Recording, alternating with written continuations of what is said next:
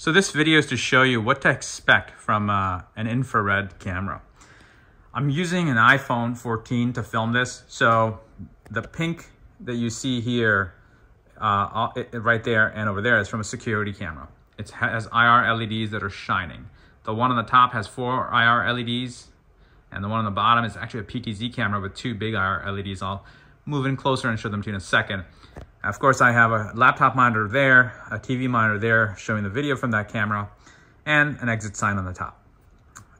And there's another security exit light over there. So this is to show you kind of what to expect from a camera when you have a night vision camera and how far someone will be able to see it. Now, human vision is a little bit different than camera vision. So my iPhone is more sensitive. It's showing you more of a glare, as you can see here, into the lens of the camera coming in from the IR. The LEDs are kind of bright, but they're not as bright as what you're seeing on a camera. Unfortunately, there's no way to reproduce what I see from my human eye versus what you see from a lens on a camera. I'm kind of zoom in a little bit to show you the top camera, how big the IR LEDs look. And the PTZ has one big fat IR LED, or 2 rather, and they're shining into the lens. Let me walk up closer to the camera so you can kind of see what they look like up close.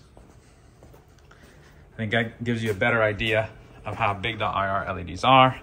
Try to look at them from an angle it's better, and you can see that there are 2 IR LEDs there, and there are 2 IR LEDs on this camera there. That's what a security light looks like there, right above my other camera. I hope you find this video useful. Let me show you what the cameras look like during the day. There you go. So that's what the IRs kind of look like there. Those IRs are already off, so that's what the camera looks like in the daytime, and you already saw what it looks like in complete darkness. This is what it looks like in daytime, now with the IRs off. Thanks for watching. If you're watching on YouTube, don't forget to like, comment, and subscribe.